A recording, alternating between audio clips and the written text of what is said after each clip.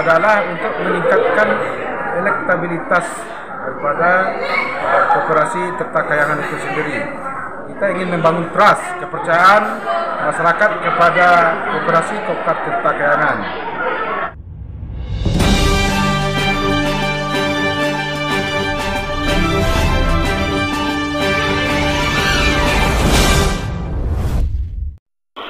Demikian disampaikan Mat Jizal, Ketua Koperasi Tirta Kayangan Kota Sungai Penuh dalam acara Rapat Anggota Tahunan tahun buku 2022 di Ballroom Hotel Kerinci 27 Juni 2023. Dalam laporan pertanggungjawaban tahun buku 2022, SHU yang diperoleh Rp151.498.422. Pada bidang permodalan, simpanan pokok masing-masing membayar Rp100.000, kini telah mencapai Rp11.122.000. Sedangkan wajib sebesar masing-masing Rp50.000 hingga saat ini Rp11.122.000. Sebagai pembanding pengembangan Koperasi Tirta Kayangan Kota Sungai Penuh, juga dilakukan pemaparan materi oleh Koperasi Sehati Rumah Sakit Umum Kota Sungai Penuh yang telah sukses dan berhasil dalam mengembangkan koperasi. Dewan Koperasi Indonesia Daerah Kota Sungai Penuh yang baru dibentuk pada Januari 2023, yang juga sebelumnya sudah ada dan insya Allah dalam waktu dekat akan dilaksanakan pelantikan. Walaupun demikian, Dewan Koperasi merupakan perpanjangan tangan dari pengurus Dewan Koperasi wilayah Provinsi Jambi, di mana pelaksanaan tugasnya itu juga diatur oleh undang-undang. Dewan Koperasi merupakan tempat bagi koperasi menyalurkan aspirasinya terkait dengan kemajuan yang ingin dicapai. Hadir dalam rapat anggota tahunan ini Dekopinda Dakir dari Dinas Koperasi Magdalena dan Dewan Pakar Basrial Shah. Koperasi Tirta Kayangan ini dengan anggota 100 orang. Hadir dalam rapat lebih kurang 60 orang anggota. Mengadakan rapat anggota tahunan Koperasi Tirta Kayangan tahun buku tutup buku 2022. Pelaksanaan rapat ini seperti mana biasa adalah merupakan laporan pertanggungjawaban pengurus. Itu adalah poin pertama. Di sini kami berusaha mencoba membuat suatu perubahan pelaksanaan rapat, dan kali ini kami memilih tempat rapat anggota tahunan di luar lingkungan BDM. Kami memilih Hotel Kerinci sebagai tempat rapat anggota tahunan. Adapun maksud dilaksanakan rapat anggota tahunan di hotel adalah untuk meningkatkan elektabilitas daripada Koperasi Tirta Kayangan itu sendiri. Kita ingin membangun trust, kepercayaan masyarakat kepada Koperasi Tirta Kayangan. Jadi mungkin mohon maaf sekiranya ada pemahaman yang berbeda. Mengapa kami melaksanakan rapat anggota tahunan di hotel dan mengapa mengundang media? Di sini ingin kami jelaskan bahwa memang kita ingin meningkatkan kualitas, menaikkan kelas koperasi itu sendiri.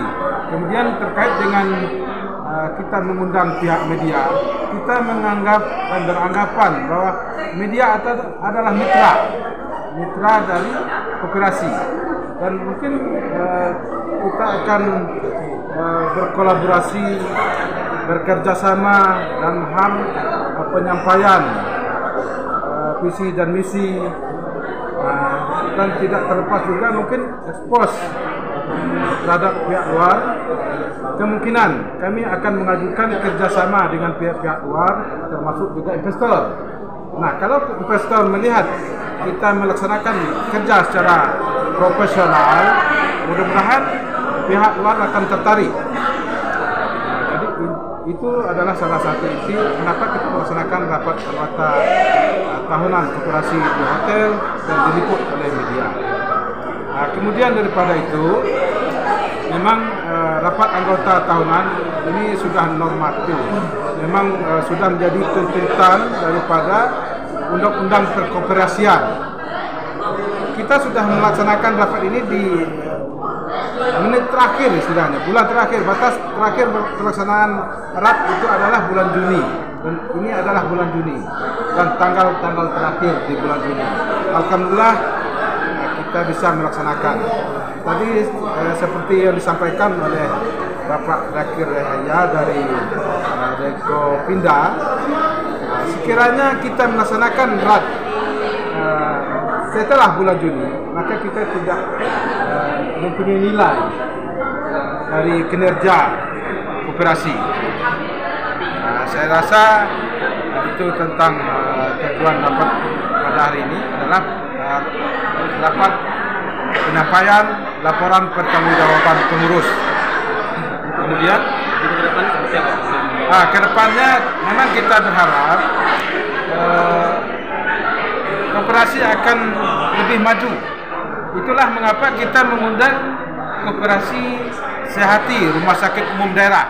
Karena setelah kita pantau dan kita diskusikan dengan dinas koperasi rumah sakit umum adalah koperasi terbaik untuk kota Sungai Penuh dan Kabupaten Kerinci. Tadi kita juga telah mendengar pemaparan dari koperasi sehati rumah sakit umum. Kita mengucapkan apresiasi yang sebesar-besarnya. Mereka mulai dari yang level bawah juga, alhamdulillah sekarang sudah bisa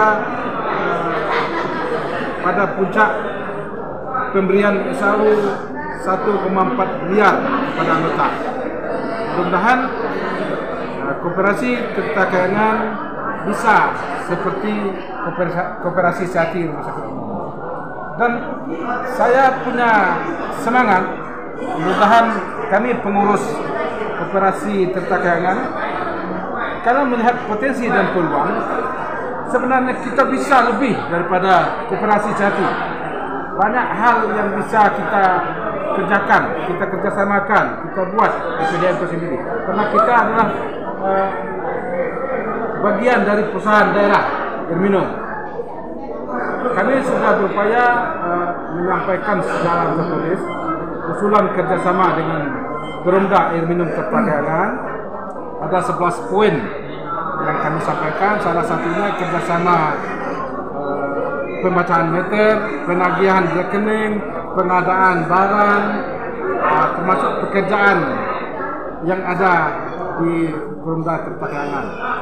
Dan kami sangat berharap apabila Perumda Air Minum Tirta Kayangan bisa bekerja sama dengan koperasi, insya Allah 2 tahun ke depan akan menghasilkan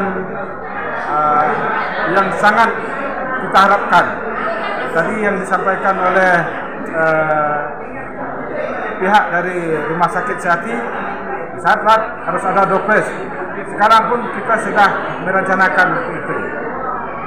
Jadi insya Allah untuk berikutnya kita akan mengadakan dopes untuk anggota, supaya sebagai salah satu penarik minat anggota untuk hadir.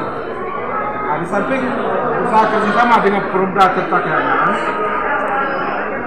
koperasi Tirta Kayangan merencanakan membuka waserda seperti yang dilaksanakan oleh rumah sakit umum di minimarket, dan Tirta Kayangan juga akan melaksanakan seperti itu. Mungkin masalah modal, kami berusaha untuk mengajak kerjasama pihak investor. Saya rasa itu demikian dan terima kasih. Assalamualaikum warahmatullahi wabarakatuh.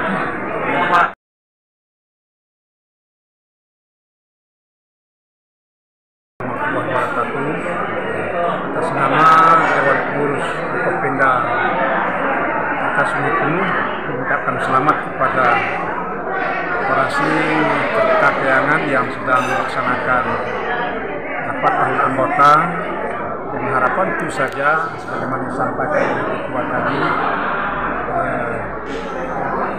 Koperasi Tirta Kayangan ini bisa lebih berkembang ke depan, tentu saja atas partisipasi dari semua anggota dalam menjalankan fungsi dan kewajibannya.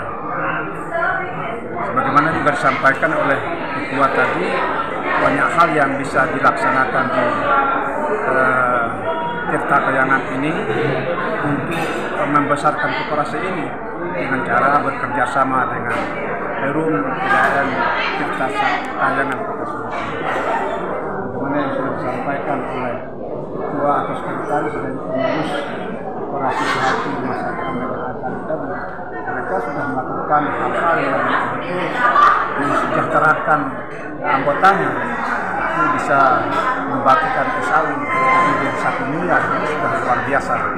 Jadi ini sekali lagi kami mengharapkan kepada pengurus Koperasi Tirta Kayangan untuk bisa banyak berkoordinasi, terutama dengan dinas koperasi dan UMKM, juga dengan koperasi yang sudah berhasil, tidak bisa menjadi koperasi depan, bisa memfungsikan atau bisa melakukan kerjasama apa saja di UMKM dalam rangka membesarkan koperasi.